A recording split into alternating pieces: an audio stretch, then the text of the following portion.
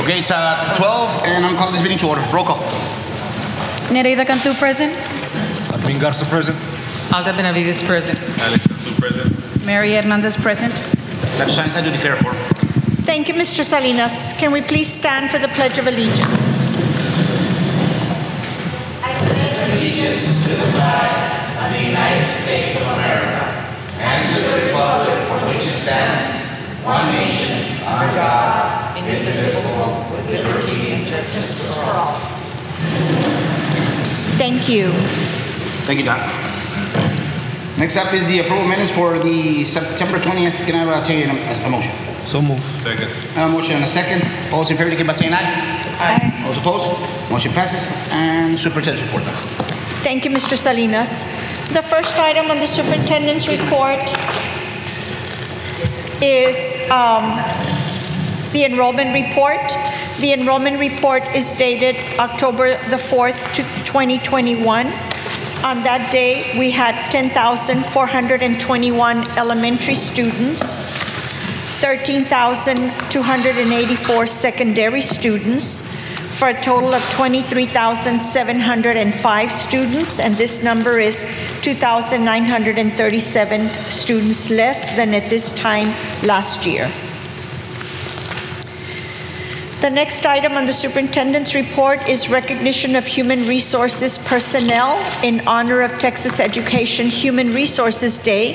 Ms. Ivana Ayala, our Assistant Superintendent for Human Resources, will do this award. Dr. Science, before we get started with that report, how many kids have signed up for the virtual academy? On the virtual, do you have the exact numbers, Dr. Villarreal? I don't want to say the wrong number. I know we're about 200, but I'm not sure we have more or less than that. As of right now, it's 201. Thank you. Thank you. Thank you, Dr. Villarreal. Good afternoon, everyone. Good afternoon, Mr. Board President, members of the board, Dr. Science, and community. My name is Ivana Ayala, Assistant Superintendent for Human Resources, and today I am here to present our Human Resources staff. Governor Greg Abbott has proclaimed October 13th, 2021 as Texas Education Human Resources Day, a day set aside to recognize and honor the important contributions made by staff who work in the Human Resources Department. The Human Resources staff work hard each day to make sure our schools are staffed with highly qualified employees and that each of our employees have a good work environment. I would like to recognize Norma Hinojosa, our service record clerk, Abimbola Ogunaiki, Human Resources clerk, Valentina Canizales, personnel specialist, Laura Rodriguez, personnel specialist, Nora Peña, certification specialist, Sabina Lopez, Human Resources Secretary, Cynthia Luna, Assistant Superintendent Secretary for Human Resources, Rosa M. Rodriguez, Human Resources Personnel Specialist Supervisor, Arcelia Alvarez, Human Resources Coordinator, Claudia Davila, Human Resources Coordinator, Rosa Gonzalez, Human Resources Director, Gloria Rodriguez, Executive Director for Human Resources, myself, Ivana Ayala, Assistant Superintendent for Human Resources, and not pictured, but I would also like to recognize Zoila Reina, Personnel Specialist, and Mr. Angel Canales, Human Resources Accountant. Again, on behalf of the Human Resources Department, we would like to thank the board for their continued support. Thank you, Ms. Ayala.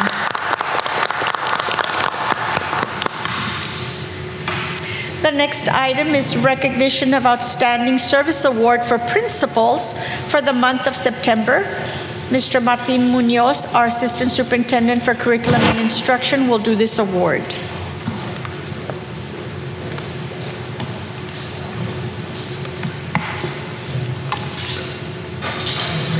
Good afternoon, Mr. Board President, Madam Superintendent, ladies and gentlemen of the board and community. Today's my honor to recognize some of our outstanding principals and their campuses for their achievements in the areas of reading and school accountability. So on the, for star performance, school accountability, we wanted to recognize Ms. Alma Perez, principal at Clinton Elementary, Ms. Belen Martinez, principal at Memorial Middle School, Mr. Rolando Rios, principal at Chavez Middle School, and Mr. Antonio Cano, principal at La Jolla High School, and Mr. Victor Rodriguez, principal at Telma Salinas Early College High School. In the area of Reading Renaissance, for the first 6 weeks, we do want to recognize Ms. Mary Guerra, principal at JFK Elementary, Ms. Sylvia Elizondo, principal at Lorenzo de Zavala Middle School, Mr. Leonel Perez, principal at Palmview High School, and Ms. Claudia Gomez Perez, principal at Jimmy Carter Early College High School. So on behalf of our district administration, we recognize these outstanding principals and their campuses for these outstanding achievements. Thank you.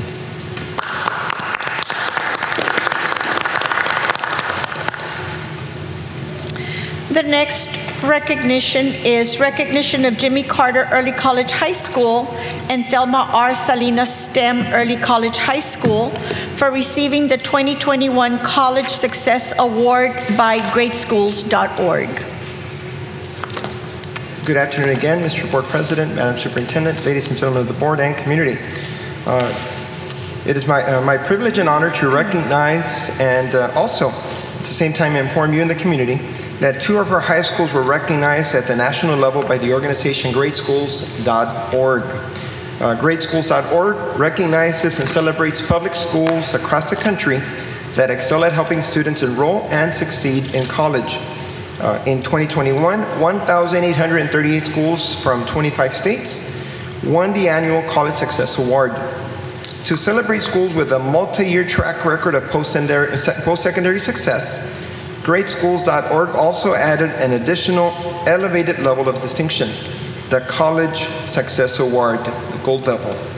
This year, Jimmy Carter Early College High School and Thelma R. Salinas STEM Early College High Schools were both recognized with this award. Now, these campuses, in addition to their recognition and certificate, will also receive a banner that they will be displaying at their campuses to recognize and celebrate this distinction.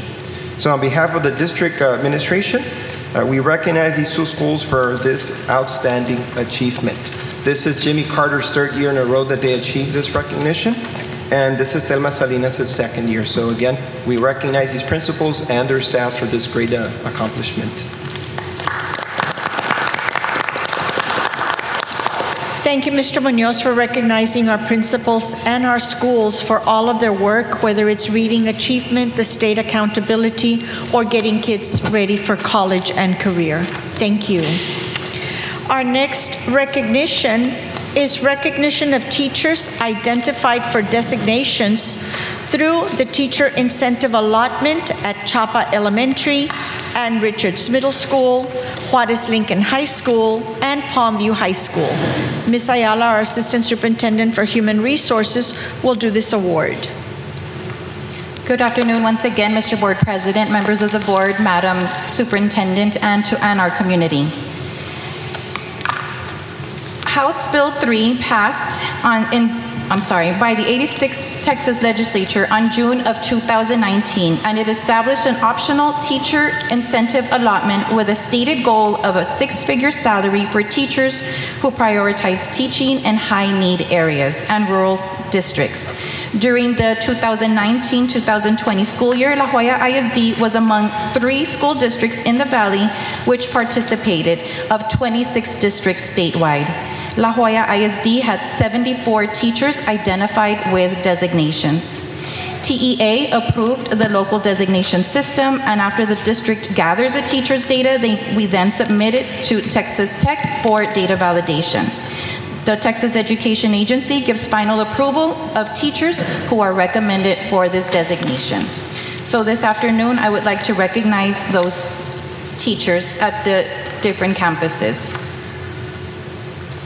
With these designations, the teachers have a potential to earn additional monies. If they are identified as recognized teachers, they can receive an additional $3,000 to $9,000 to supplement their pay.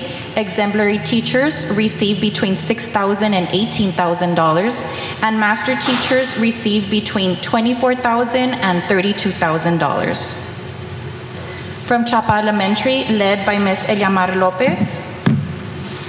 Exemplary teacher, we have Talia Sobrevilla, Cristina Reina, Veronica Minton, Mercedes Silva. Recognized teachers at Chapa Elementary, Olga Cantu, Graciela Smith, Yolanda Cantu.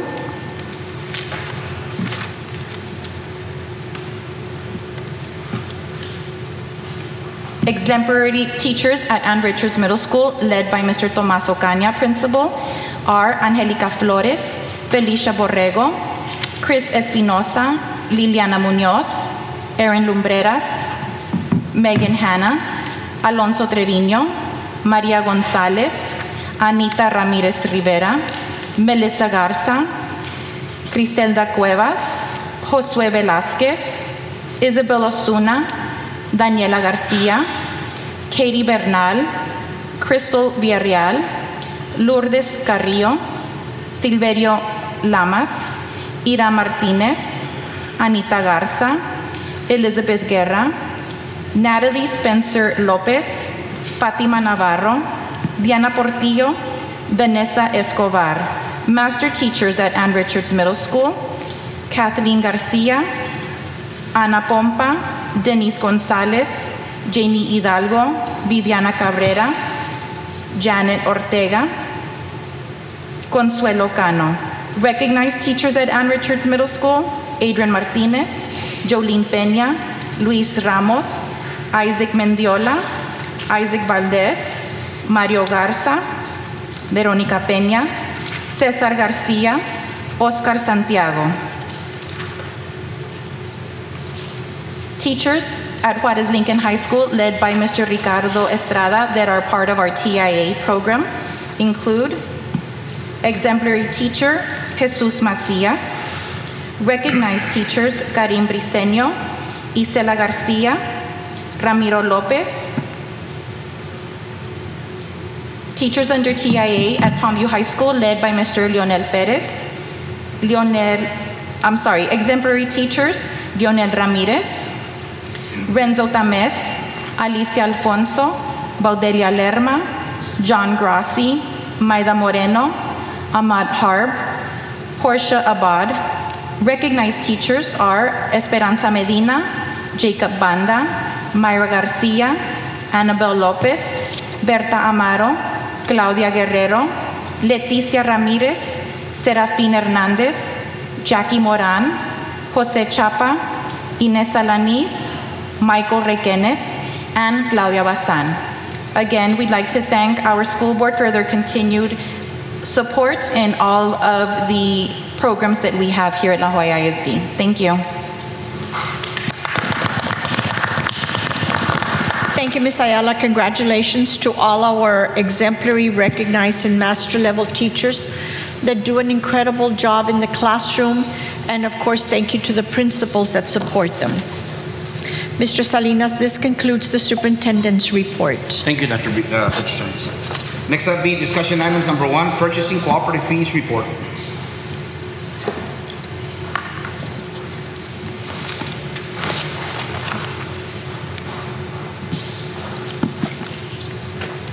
Good afternoon, Mr. President, our Board of Trustees, Dr. Sainz, and our community. This purchasing cooperative fees report that you have in your agenda packet is mandated by Texas Education Code 44.0331. Our administration is required to come before the board annually and report to you our cooperative management fees paid to the purchasing cooperatives we participate in. So the attached spreadsheet, you have details the purchasing cooperatives that we participate in, as well as the management fees that were paid during the 2020-2021 school year. If there are any questions at this time, we will go ahead and address them. Anybody have any questions? Thank you. Thank you. Next up be item number 2, discussion of accelerated instructional plan for the 21-22 school year.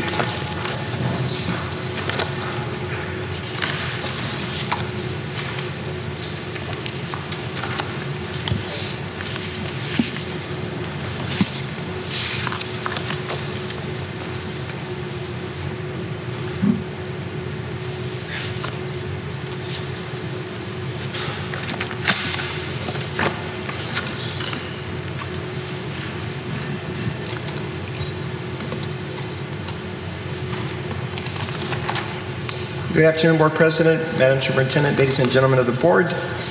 We thank you for this opportunity to give you an update on our district's Learning Acceleration Plan for the 21-22 school year.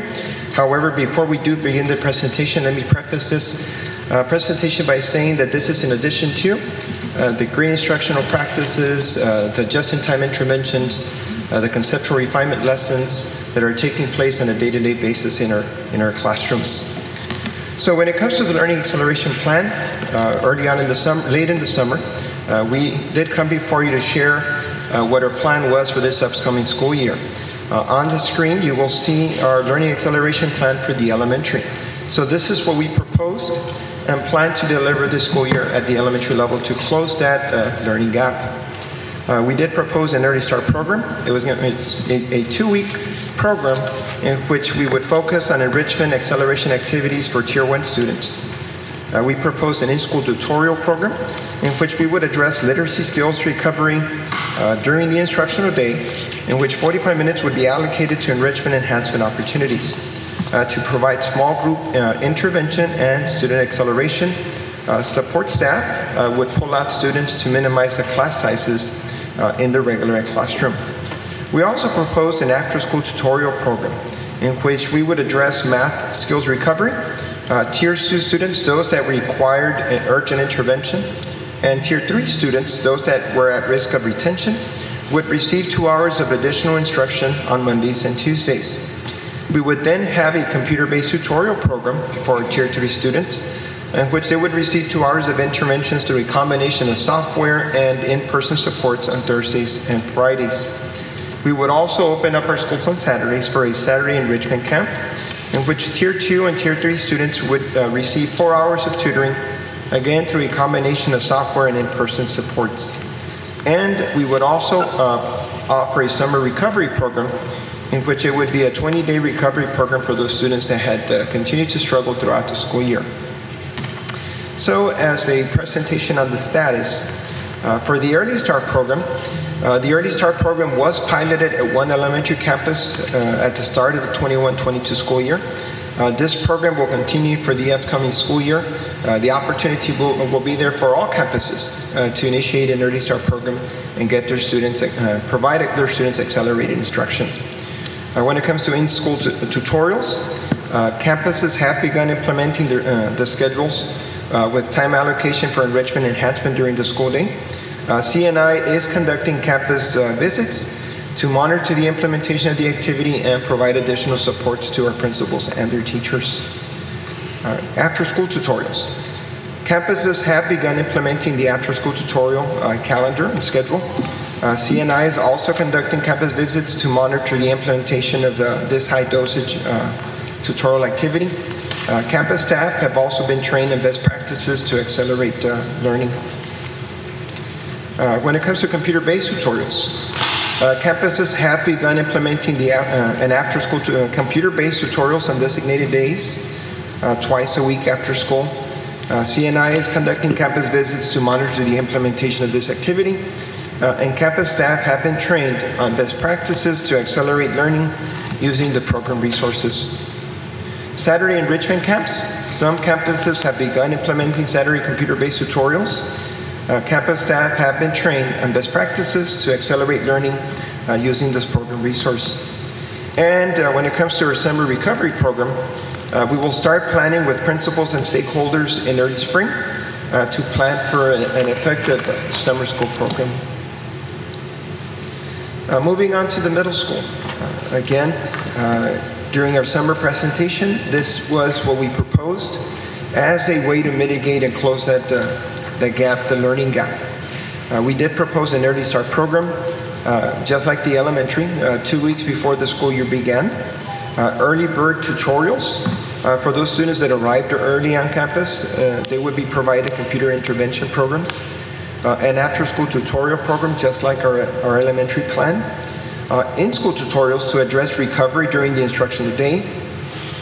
Our middle schools were planning to provide tiered instructional or create tiered instructional groups based on ongoing formative and summative assessments, and then targeted instruction would be provided by teachers and tutors to provide small group intervention and student acceleration. We would also provide computer tutorials for our Tier 3 students on Wednesdays and Thursdays after school. And it would be through a combination of software and in-person supports.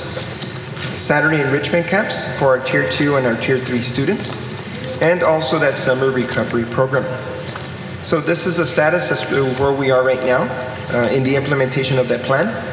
For the Early Start program, the program was not piloted during the 21-22 school year, but this is an ongoing plan for the upcoming school year.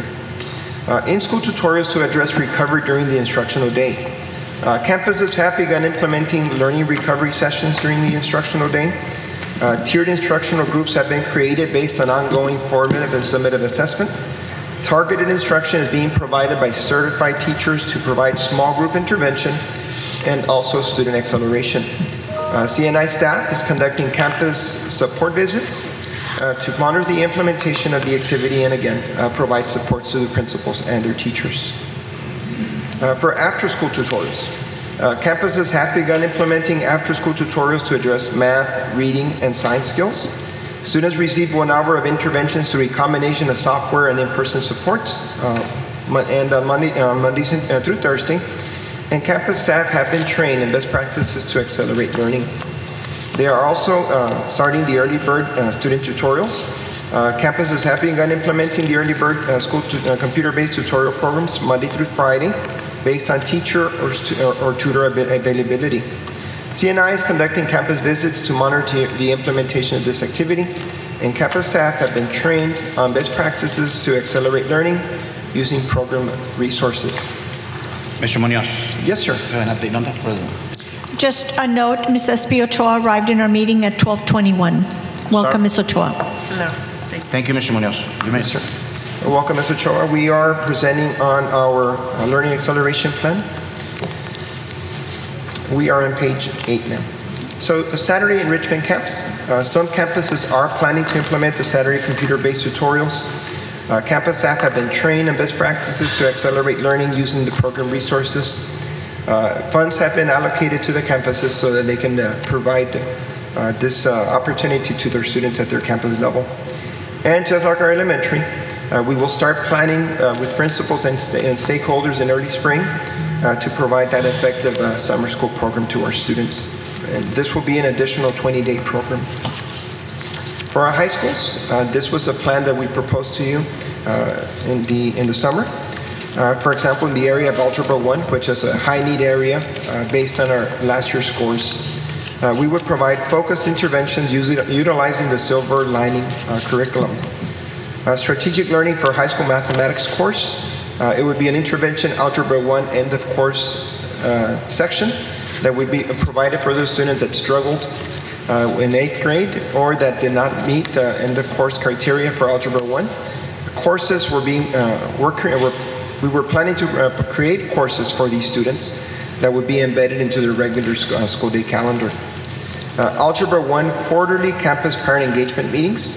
These are comprehensive high schools through the Resiliency School Support Program plan, in which, again, we would meet with the parents of these students that were struggling or had not passed their Algebra 1 end of course, and provide them with supports that parents can implement at home to help their children be more successful.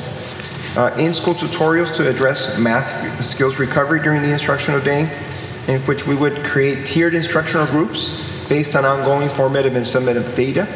Targeted instruction would be provided by Algebra 1 teachers and consultants to provide small group interventions and student acceleration. We would also offer an after-school high-dosage tutoring program. This would be provided to address skills recovery. Tier 2 and Tier 3 students would receive an additional 1 hour of instruction after school. We would provide support through the Edgenuity course software for end of course, for credit recovery and college readiness, summer end of course and credit recovery programs. We would also make available the Texas Virtual School Network for those students that wanted learning acceleration opportunities. The 2-week summer bridge program for incoming freshmen that are attending our academies, Saturday enrichment camps, purchase a CERT software for ACT prep and TSI prep at our early college high schools, and College Board resources and smooth software for advanced placement and college readiness preparations. So that was our plan. This is where we are in the implementation of that plan. When it comes to in-school tutorials, intervention enrichment courses are scheduled within the campus course master schedule during the school day.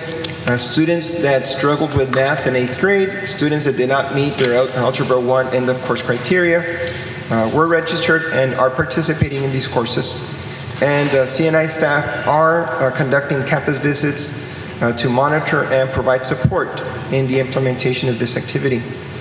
After-school tutorials. The majority of campuses have already begun implementing after-school tutorials.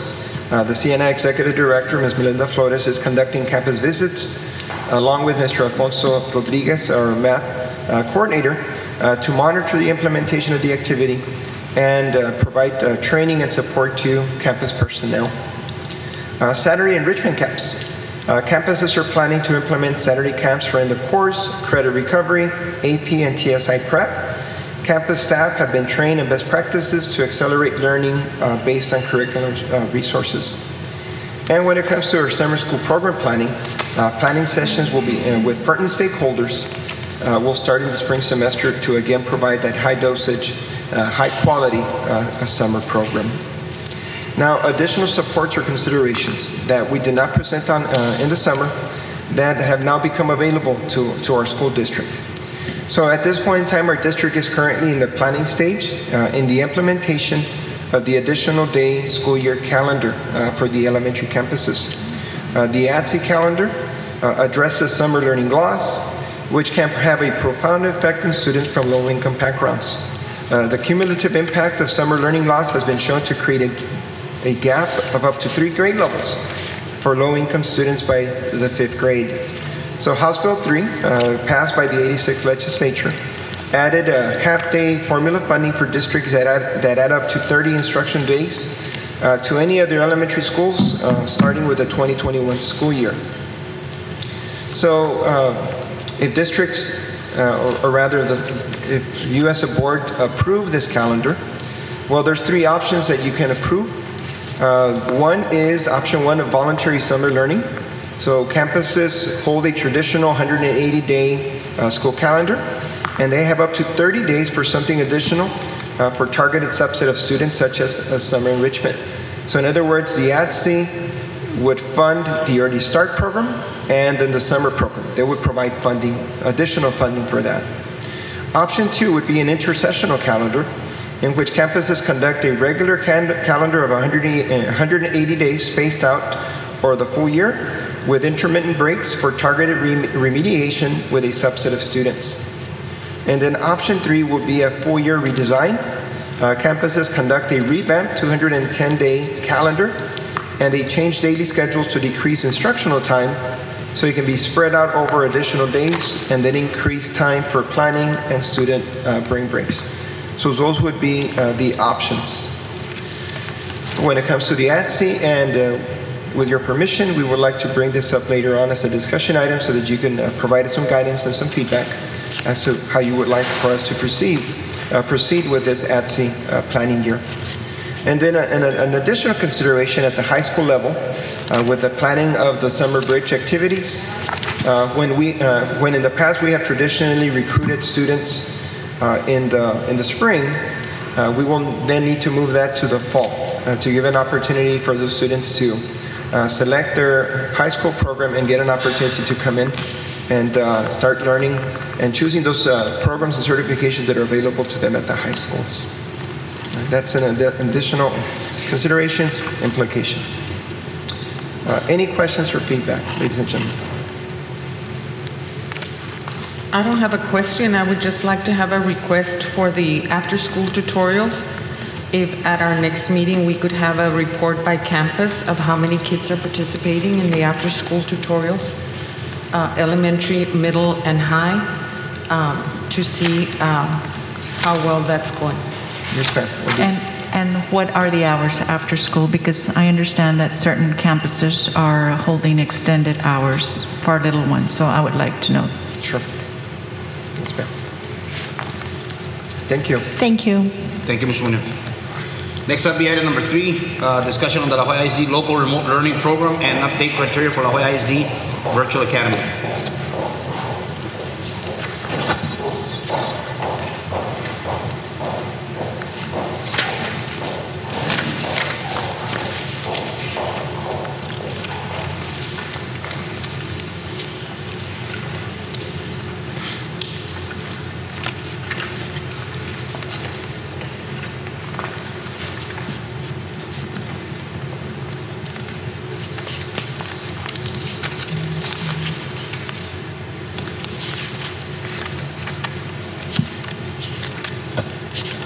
Good afternoon, Board President. Good afternoon, Board of Trustees and Dr. Science, and also to our community that's viewing us at this time.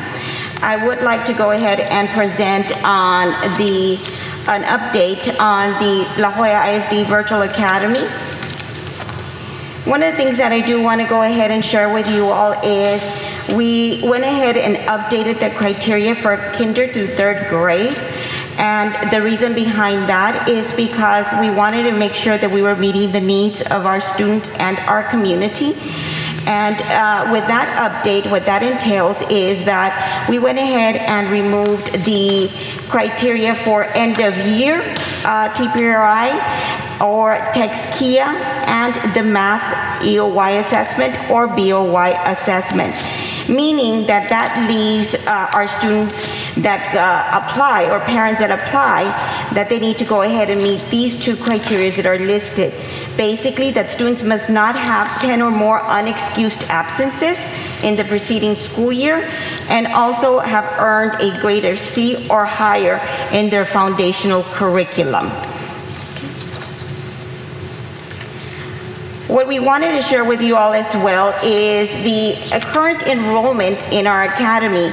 As you can see right there, there's a breakdown by grade level for the elementary, giving us a total of 266 kids, parents that applied, 198 students that qualified, but do know that every day applications are being reviewed, and as of right now, we have 201 students that have qualified.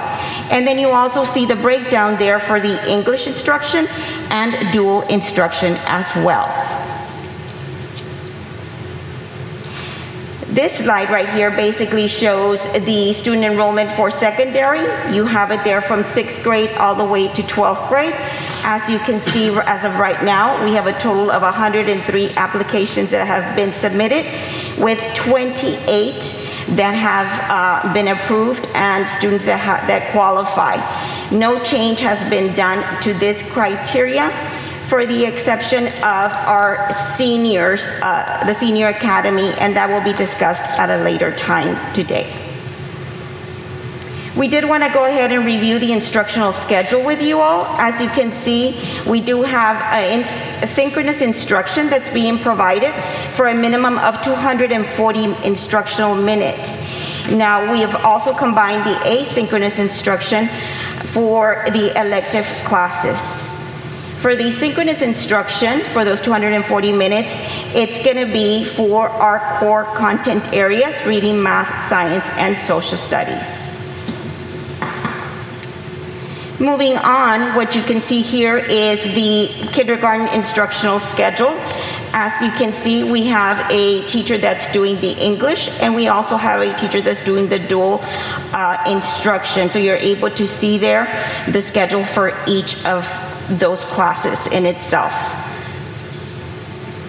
Again, they start at 7:35 and end at 3:05. Next, you have also the 1st grade instructional schedule. And here, as you can see, we do have an English teacher, and we also have a dual teacher that's meeting the needs of our students. Keep in mind that any elective class, PE, music, and art, that is being done asynchronously. Then for 2nd through 5th grade, you have the schedule right here. What we have here is one teacher that's teaching second grade. They're doing the English, language arts, and math first, and then they transition in the afternoon to our dual language students. And you see the schedule right there. Now you're able to see right here as well that the elective is being done, all electives are being done asynchronously.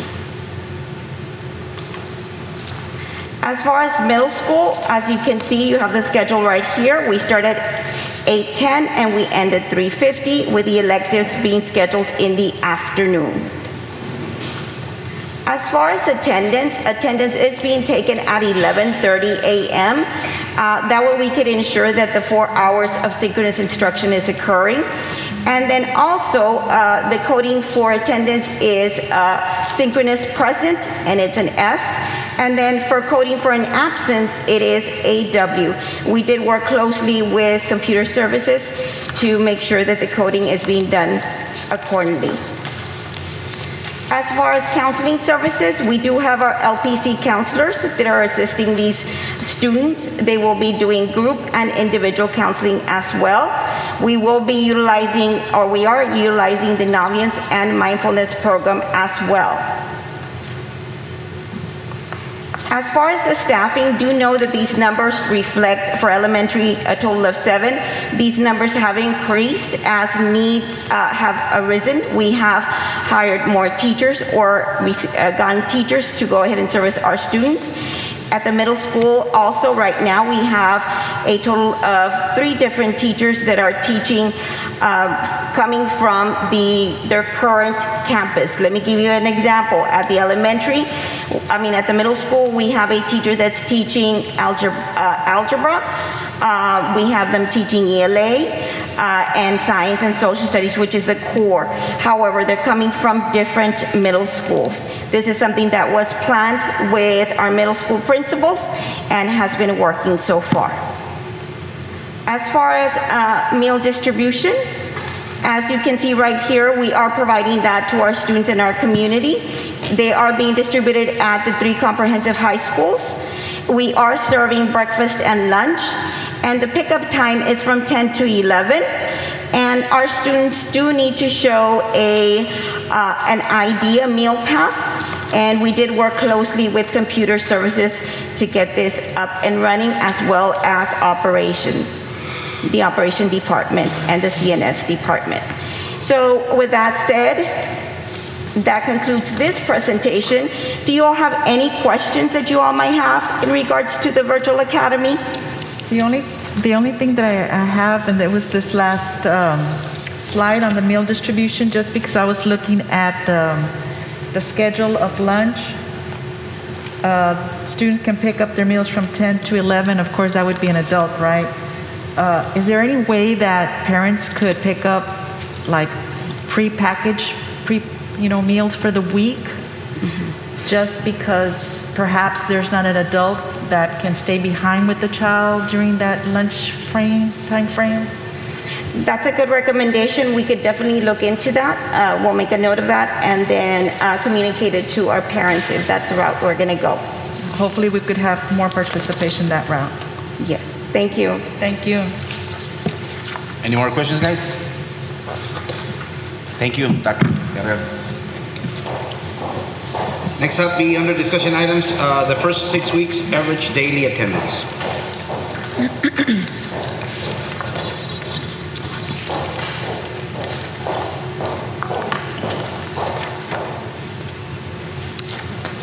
Come on in, Dr. Villarreal. Thank you.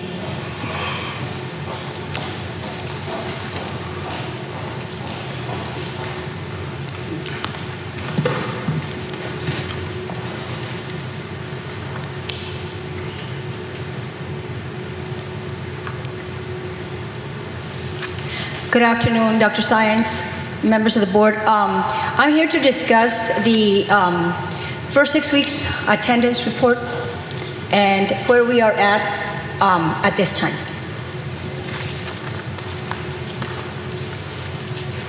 Okay. If we look at our attendance report, remember last school year we did discuss what the goals were for each of the levels for elementary, middle school, high school. At this time, we have been struggling with our attendance, as you'll see. The first slide that I'm going to go ahead and show you is on the high schools. The goal for all of the high schools is 95%, and as you can see, La Jolla High School has an 85.18, Juarez Lincoln 83.70, Palmview 84.17, College and Career and West Academy, those are special schools that we're working with very closely, and of course their attendance is significantly lower than the comprehensive high schools. So when we put them all together and we do the total attendance for these schools, we are at 74.26. Okay, for the specialty schools, these are the STEM schools, the early colleges. Jimmy Carter Early College is standing for the first 6 weeks at a 90.09. Thelma Salinas, 91.74. Early College High School at 90.58. And the Academy of Health Science. These are a little bit higher, but we're still not where they need to be. Their goal is 98% for these schools, so we're still working closely with these schools. So we move on to middle schools, and this is where they stand for the first 6 weeks.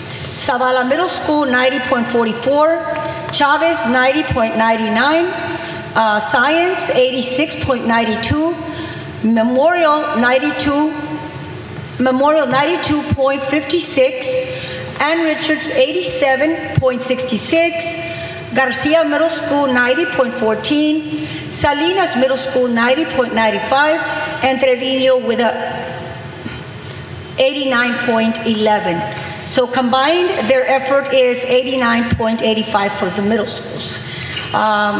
The rate or the goal for middle schools is 97.5. So as you can see, some of them are in the 90s, but we still have some work to do.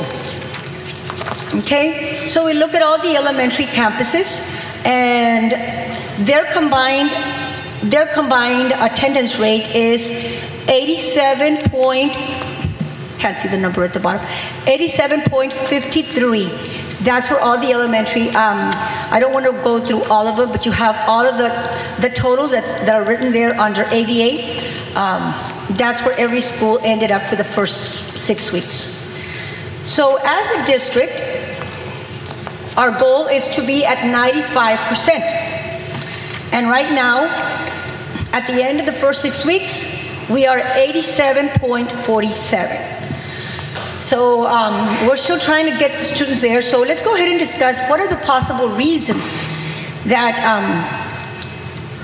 that students are not coming in and why we have all of these absences. Dr. Villarreal, before you move on to that, what's the goal for elementary? It's the same as middle school, 97.5. Okay, thank you.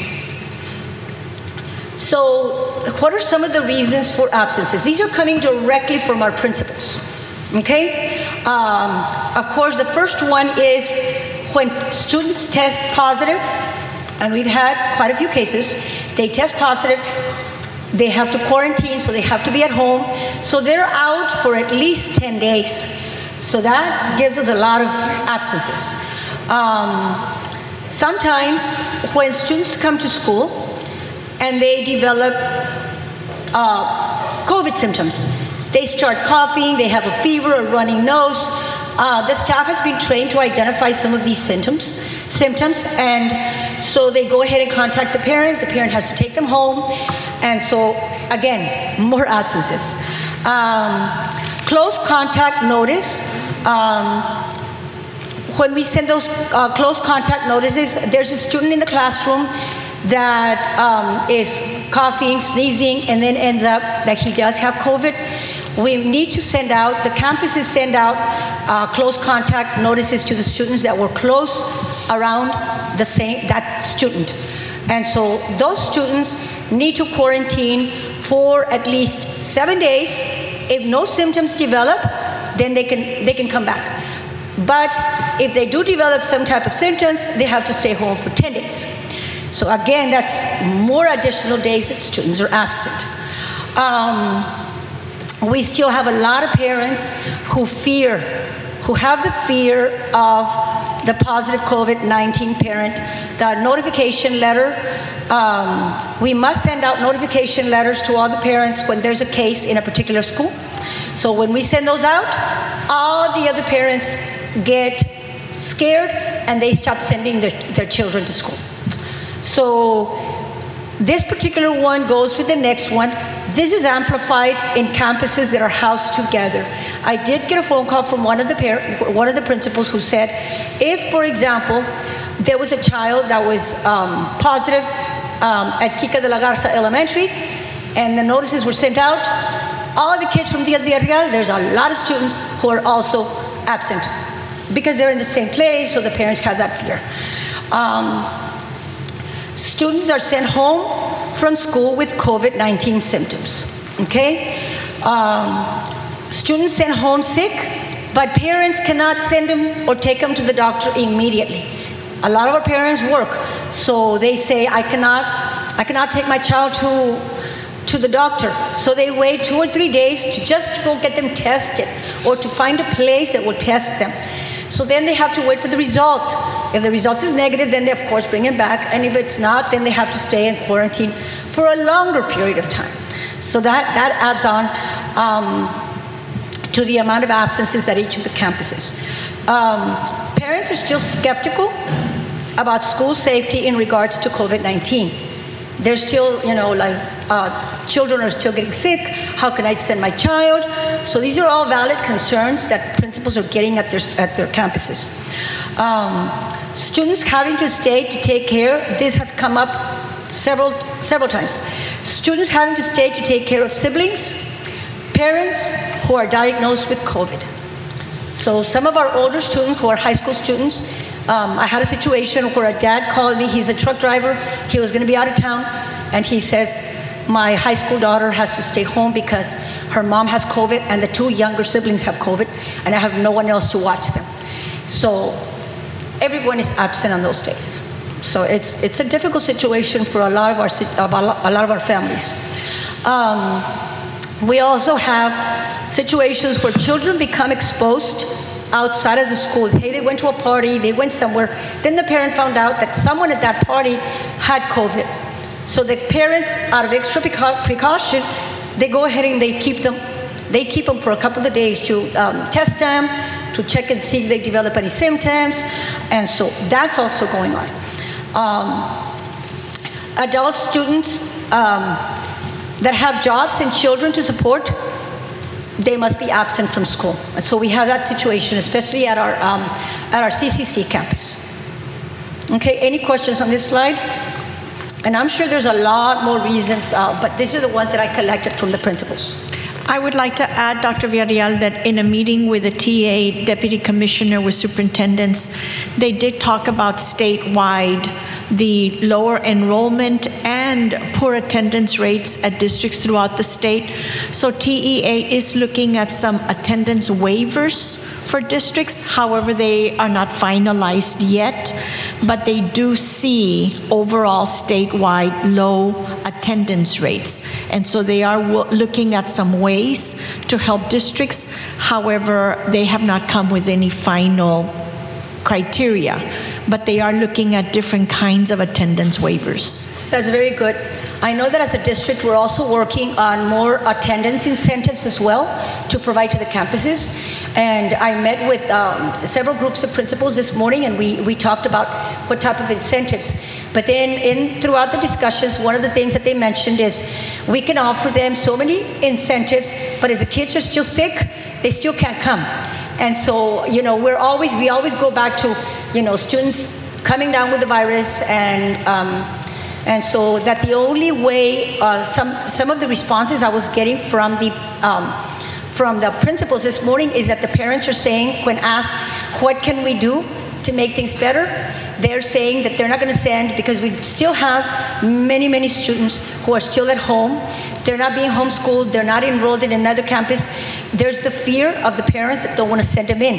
And so when asked, the parents are saying until the vaccine becomes available for the children from 5 to 11 years old, that they're not going to send them, even though we're doing the warning letters, even though we're doing everything in our power to get the students to come in.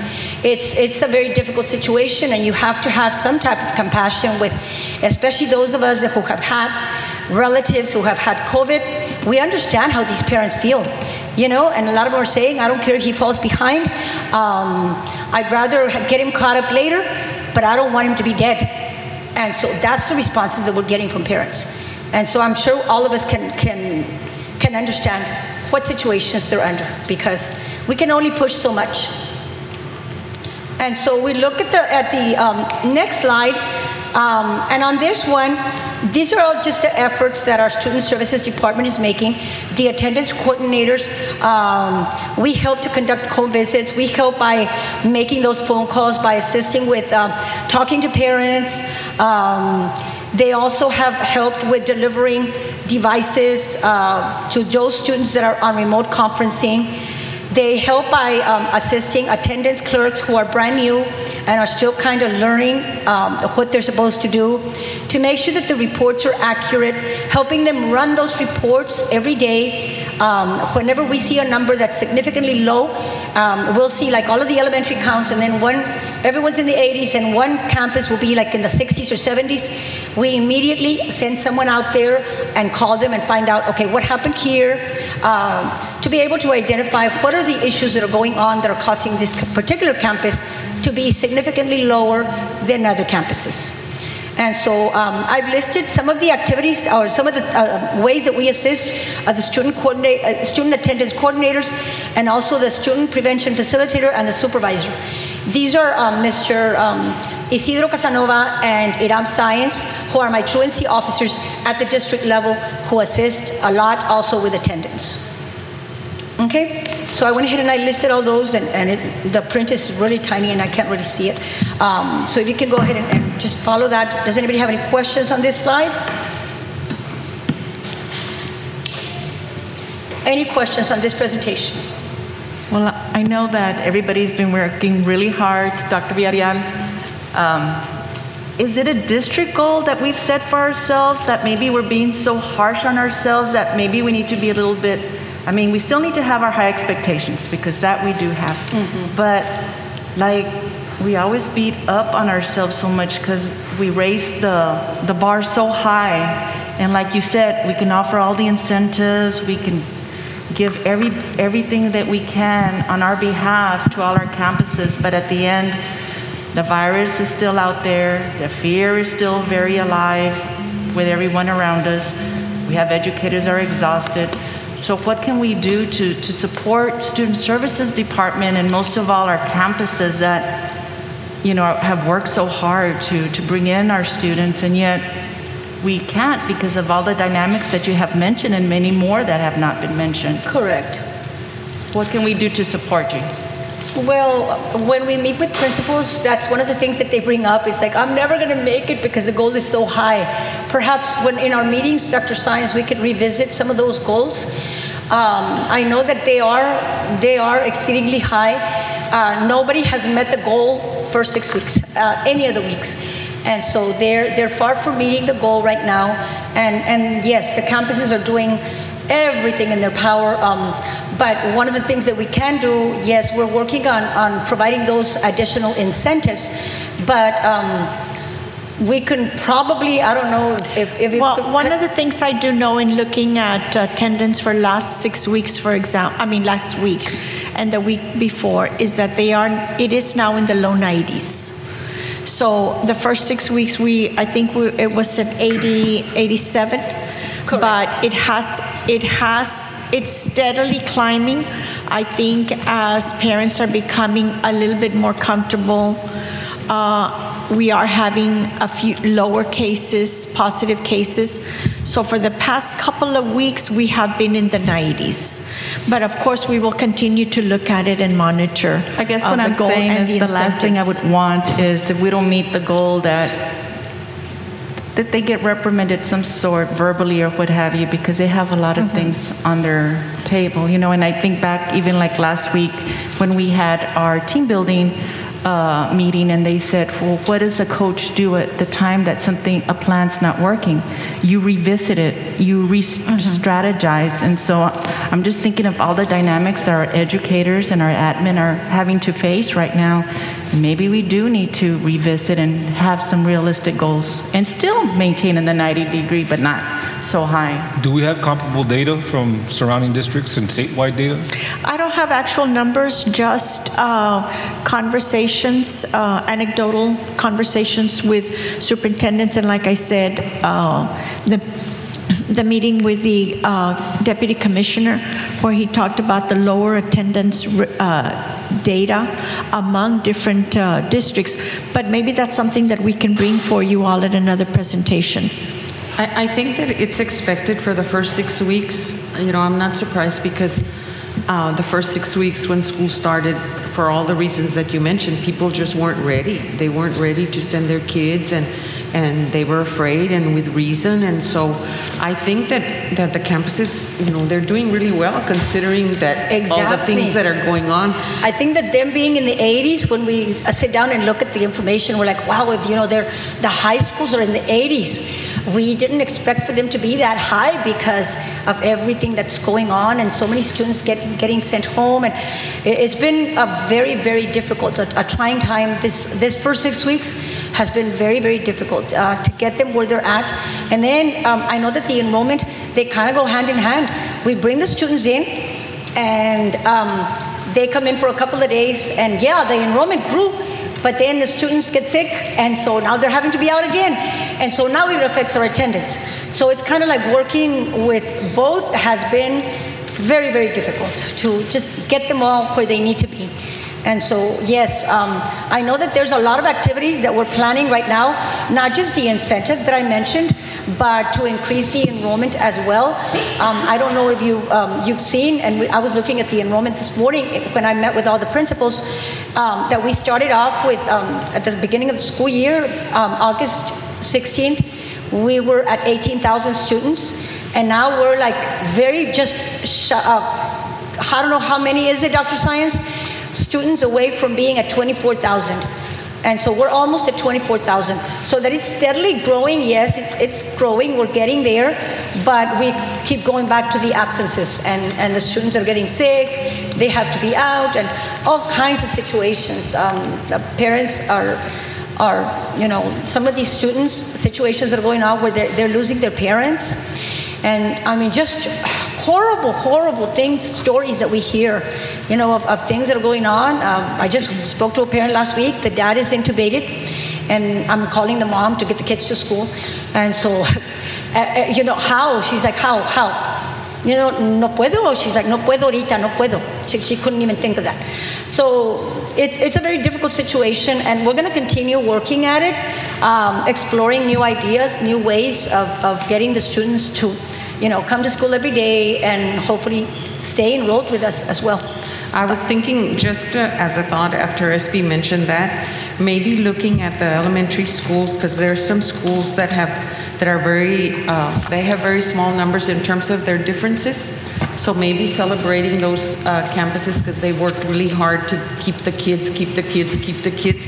Because I was noticing like Escandon is only minus 27, Garza is minus 28. So maybe celebrating those campuses that really worked hard to keep all their kids enrolled. And then in the middle schools, Ann Richards is only minus 36. So maybe celebrating them and their staffs so that they can see that, you know, their hard work and the pressure and all that it paid off, you know, that they didn't lose that many kids. And then when the others see that, well, they'll say, you know, well, maybe we can do that also, or, you know, celebrate whatever they did, or obviously they did something because they didn't lose that many students. So I'm I mean, I think that everyone, your department and the schools, I really think that they're doing a good job, and the fact that the attendance the enrollment has grown. We're only 2,000 less than we were, compared to when we started, which was about 6,000 or something like that. So that alone says that, people are becoming more comfortable. I think for the first 6 weeks, the data is very good. I personally, this is just my opinion, would not recommend changing the goals right now. I think that just reassuring people that we're in the right direction, and then continuing to work with the parents, understanding the situations, and then pushing when we can and backing off when we have to. And we've had plenty of recruitment activities to go ahead and continue encouraging the parents. I know that Blanca's working very closely with us right now, our department, helping us come up with some student and staff testimonials. We have one of our principals who has her child in her own school, and she was a perfect person. She offered to do the testimonial, and we're working on those testimonials to get them out there to the parents so they can see if this school was safe enough for this principal's own child, then it should be safe for everyone. That's the message that we want to send out there.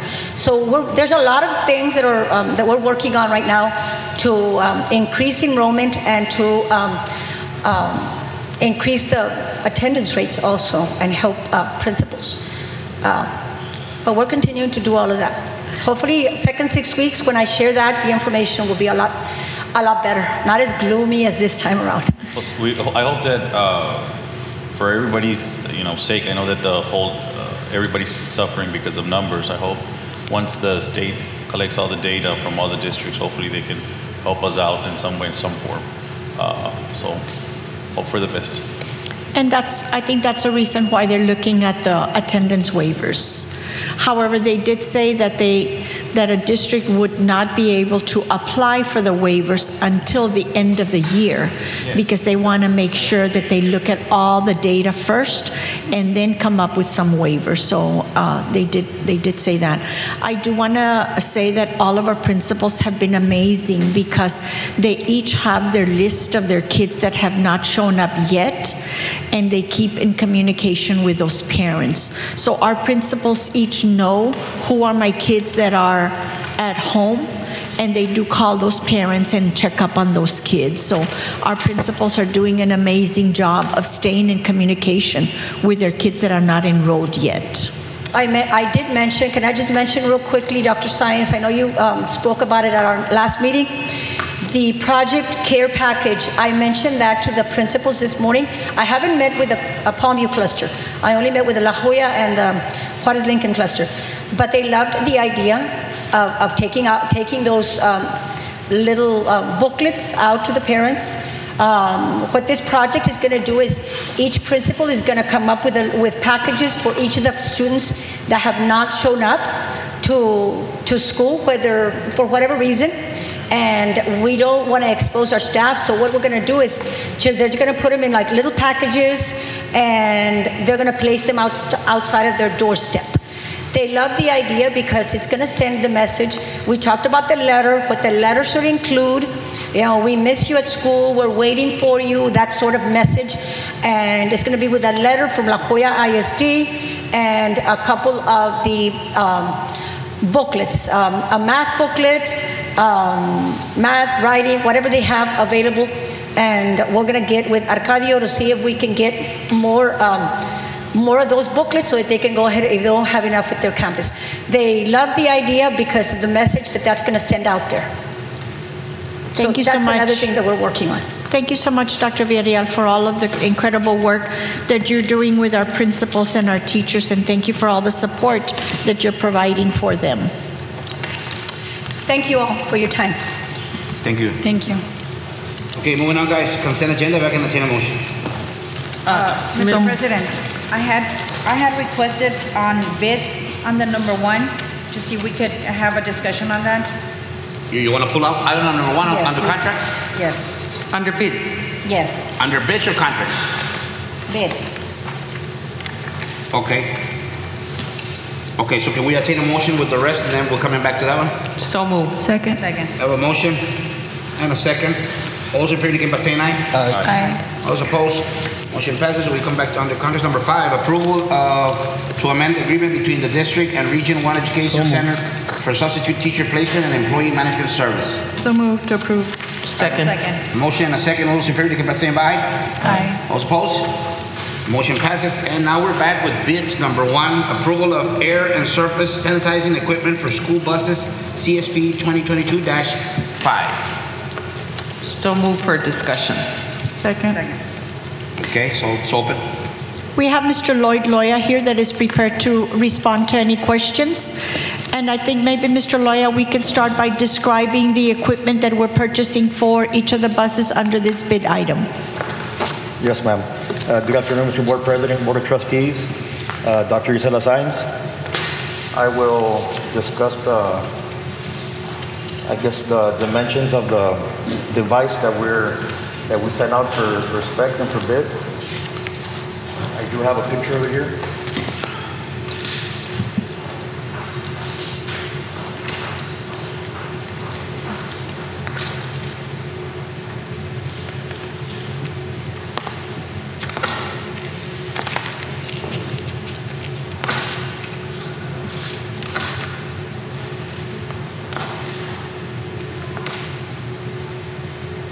So the dimensions of the device are, it's 2.5 inches wide and 14 inches long, and it will be installed inside our existing HVAC ductwork. So during this process, we researched and spoke to the school districts to see what they were installing in their school buses. Nothing came close to this technology and this type of device. For the simple fact that it's going to go inside the ductwork, it's extremely small, and it purifies over 400 feet of square feet inside the school buses. It goes where, Mr. Loya? Inside the existing HVAC ductwork, ma'am. Okay. The other school districts were installing, I don't want to say huge, but they were in the middle of the bus. They were having to change the structural of the bus, and kids could tamper with the device. This will be hidden inside where kids cannot be able to access it. Anything else on the? Are we installing it ourselves, or are this company's going to install it for us? So, Ms. Hernandez, this is a turnkey project. Mm-hmm. So the total price of this project is $304,996 with 95 cents. So the company brings in their equipment and they do the installation. They do it? Okay. Thank you. Is there any maintenance, Mr. Loya, to these things, or how does it work? For the most part, it has a 5-year warranty, Mr. Cantu. I will have my staff that will go out there and inspect these buses on a weekly basis to make sure that they are working correctly. And if something goes down, we just report it and they'll send us a new one at no cost. Is it like a filter, or what is it? No, ma'am. No? No. So there's not like a replacement that we have to go back and... No, ma'am. Okay. Thank you. So moved to approve. Yeah. Second. Okay. Motion and a second. All those in favor, indicate by saying aye. Aye. All those opposed? Motion passes. And we're under letter B, bids number 8, rejection of air and surface sanitizing equipment district-wide CSP number 2204. Can I take a motion? Can we get a little feedback? Yes, can we have Ms. Sylvia Zapata provide information on this item? So moved for discussion. Thank you. Okay. And it's open. On this item, we're coming before our board for rejection. Based on a concern regarding the specifications, we sought legal counsel with Mr. Ben Castillo, and the district determined that in the best interest of the district, we will modify the specifications so they're more broad and will be able to stimulate competition with the intention of acquiring the best value to the district. What's an example of something that you're going to need to change? One of the items or one of the terms or specifications that we will change is the degree of air sanitation. We had a particular spec indicating that the system should eliminate 99.9% of viruses. And so as a result of lab testing, we don't know for a fact that that can be achieved in the number of hours that we specified. So that's one of the specifications that will be modified. Ms. Zapata, how is that going to set us back in the installment? I mean, I just worry about these things should be in place already. What's the timeline? Like the timeline for advertisement is 3 weeks. So we'll advertise this Friday and the following Friday, and by state law, we have to wait 2 weeks before we open. So as soon as we open those submittals, we'll be able to prepare an agenda item and come before the board. So it'll be about 4 weeks. Will that put us very much backlogged, or? A few weeks, but in the best interest of the district, it's the right thing to do considering ramifications if we were not to make those adjustments with those specifications. So move to approve. Second. Thank you. I have a motion? Second. And a second. Those in favor indicate by saying aye. Aye. Those opposed, motion passes. Next under bid, letter B, bids, sorry about that. Number 9, rescind previous board action for Universal Whole Life Plan on approval, revised recommendation, voluntary insurance benefit plans, CSP 22-3. Doc, can you say something about that? Yes, we have Mr. Eli Rodriguez here. Is there a motion for discussion? So move to discuss. Second. Thank you. Mr. Eli Rodriguez is going to provide information on this item. Thank you, Mr. Rodriguez. Good afternoon, Mr. President, members of the board, our committee. My name is Eli Rodriguez, Director of Risk Management and Employee Benefits. And we have an item here to present to you in that our current vendor chosen by our school district back on September the 20th will not make our enrollment deadline. So we bring this item to you to make a change on this product only. Mr. Eli, is there a reason why they just came back and said that they wouldn't be able to? Yeah, according to the vendor, they're unable to meet the deadline because of what they call the build. The build is, managing the data and preparing the data to be able to communicate with our company that's going to be doing the enrollment. So there's going to be communication between their systems, and they're unable to put that together, on a timely fashion for our enrollment that we want to start on the 18th of October. Would this cost us more, or is it the same amount? No, the pricing is comparable. So I feel confident that this vendor will help our school district and our employees. Okay. So move to approve. I have a motion? Second. And a second. Those in favor indicate by saying aye. Aye. Motion passes. Next up, under letter C, business, color selection for La Jolla ISD Guillermo Flores Elementary Roof and Interior Renovations Project. So move. Second. Second. Oh, sorry. Yeah, motion and a second. Those in favor indicate by saying aye. Aye. Those opposed? Anybody have questions? I just have a comment, and it's not related to this, but on Flores Elementary and Pica and Benavides, if we could have an update at the next board meeting of where we are with the status of the renovations or whatever is being done. The timeline. Yes. Thank you, Dr. Benavides. Okay. Next item, number 3, approval for proposal submitted by engineering firm to oversee the La Jolla ISD softball campus's renovations. So move. Second. And a motion and a second. Those in favor saying aye. Aye. Those opposed? Motion passes. Under letter number C, business and item number 4, approval of the proposal submitted by engineering firm to oversee the La Jolla ISD ESSER Fund 3 Canopy Project M2 Engineering PLLC. Motion to discuss. Okay. Second. And a second, and it's open. Mr. Joe Villarreal has some information on the canopy projects.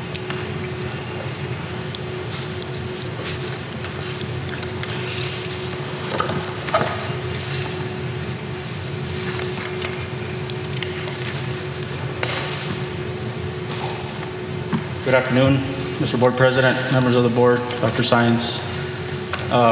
This item is to approve the selection of 3 engineers, structural engineers, to oversee the canopy project.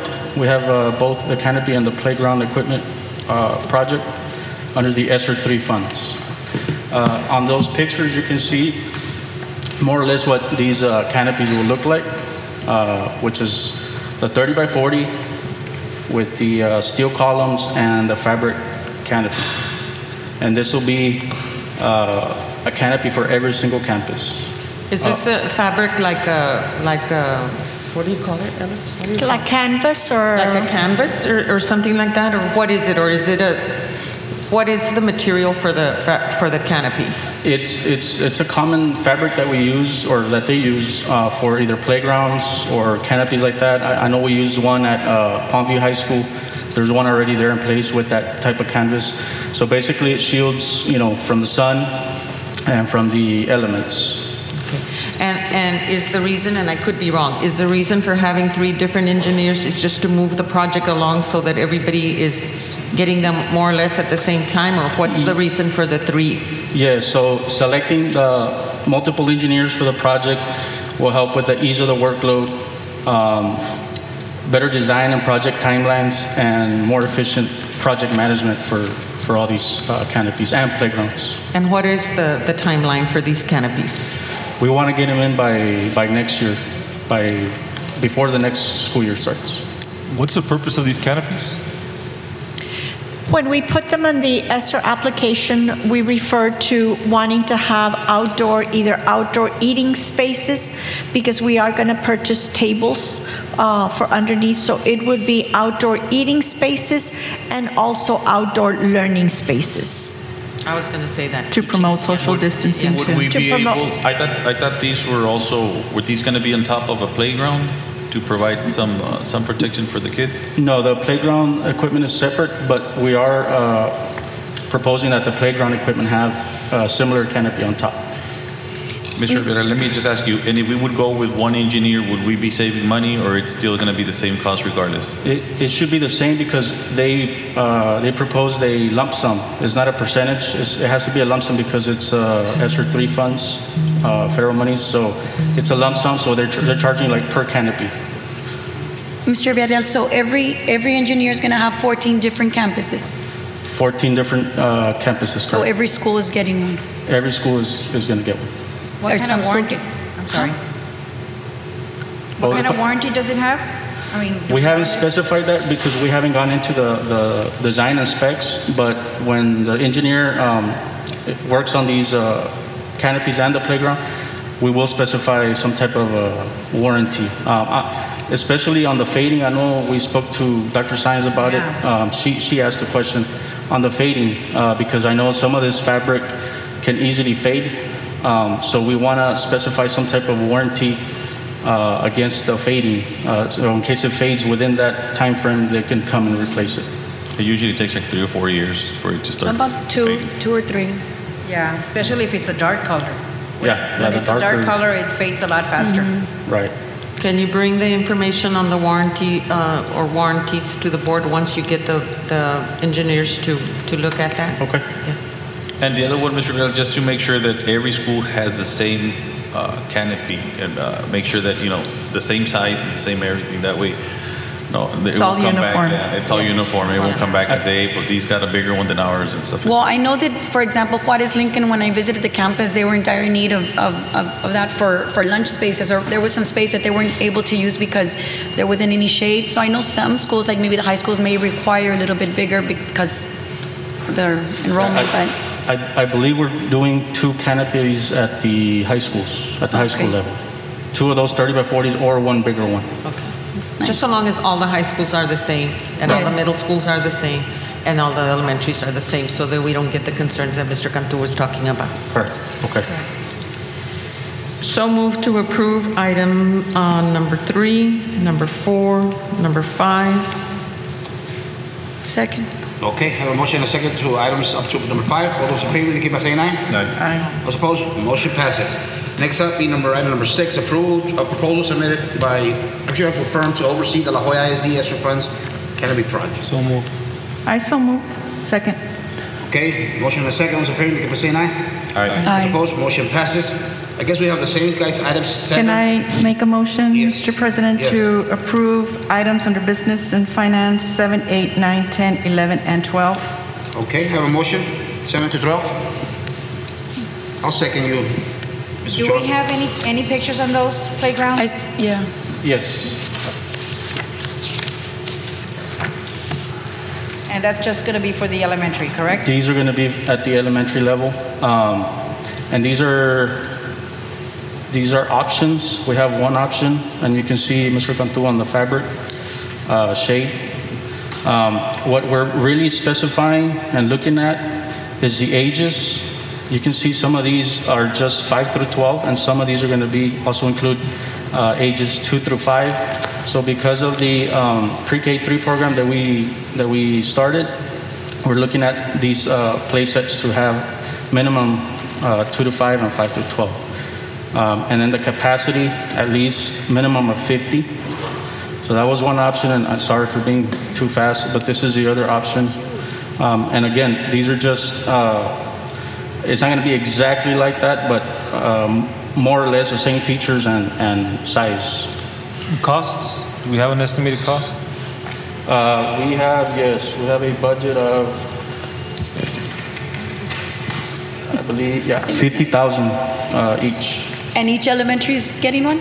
Each elementary, yes. That's amazing. Would they come with a surfacing? With the what, I'm sorry? Surfacing around the border and the surface, yes. I bet you it's exciting for the elementary. It's exciting for all of them. Yes. It's a really nice structure. Way overdue. Yeah. Any more questions, guys? No. Thank you, Mr. Ferrer. Thank you. Thank you.